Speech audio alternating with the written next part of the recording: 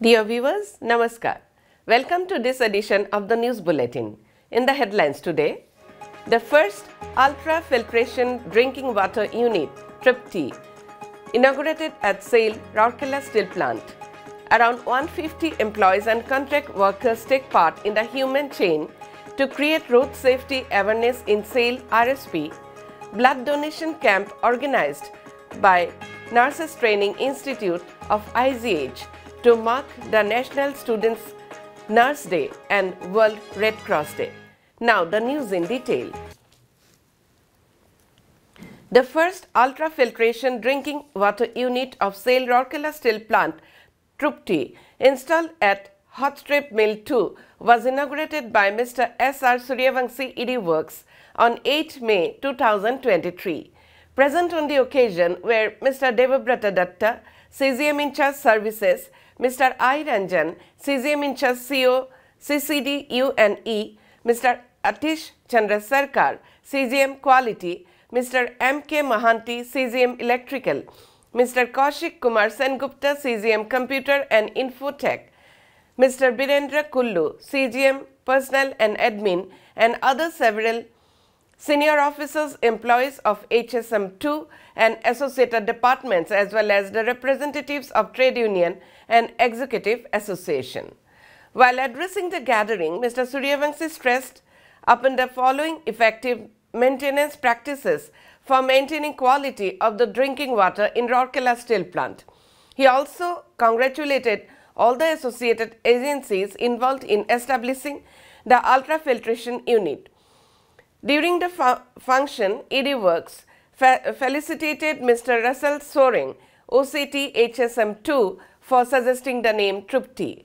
Notably, the ultrafiltration drinking water unit has an installed capacity to purify 1000 liters of water per hour and has a storage capacity of 5000 liters of purified water. The facility will cater to the quality drinking water requirement of employees, contract workers, vendors, suppliers and other agencies working at HSM2. The water is purified following 5-stage purification process. The ultrafiltration unit provides water with the desired norms by consuming less power and wasting very less water. The system was installed by the HSM2 department in collaboration with Civil Engineering Services, Water Management and Shops departments. At the outset, Mr. R.K. Muduli, CGM HSM2, welcomed the gathering. The program was coordinated by Mr. Anup Agarwal, Manager HSM2, and Mr. Sanjeev Kumar Behera, Manager Personnel, with the help of Mr. Manoj Kumar Patra, Assistant Manager Personnel. Around 150 employees and contract workers from Safety Engineering Department, Fire Services, Design and Shops took part in the human chain formed to create road safety awareness in SAIL Rourkela Steel Plant. The campaign was led by Ms. Asha S. Kata, GM in charge Safety Engineering Department, and Mr. Abakash Behera, GM Safety.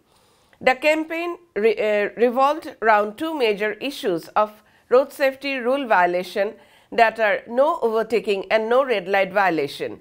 The human chain was formed from Fire Service Training Center to ED Works Office Quadrangle. The participants carried placards depicting messages to the aforementioned issues. One-to-one counseling was also conducted, during which commuters were informed about the newly installed red light violation detection system near ED Works building and the penalty associated with it. The system is equipped with automatic number plate recognition camera and would capture the image of red signal violated vehicle registration numbers and process it to identify the violators for imposition and deduction of fine from their accounts. The second major thrust was on overtaking behavior and attitude of the drivers and two-wheeler riders. A blood donation camp was organized by Nursing Training Institute of Ispat General Hospital to mark the National Student Nurse Day and World Red Cross Day on 8 May. Dr. B.K. Hota, ED MNHS, presided over the function. Present on the occasion were other senior doctors, nurses, staff and students of NTI.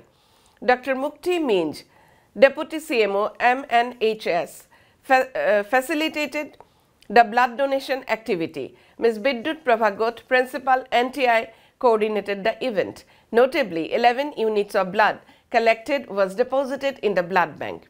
It is worth mentioning that the NTI has been conducting series of activities to mark the National Nurse Week observed from 6th to 12th May. Here we come to the end of today's news bulletin. Namaskar.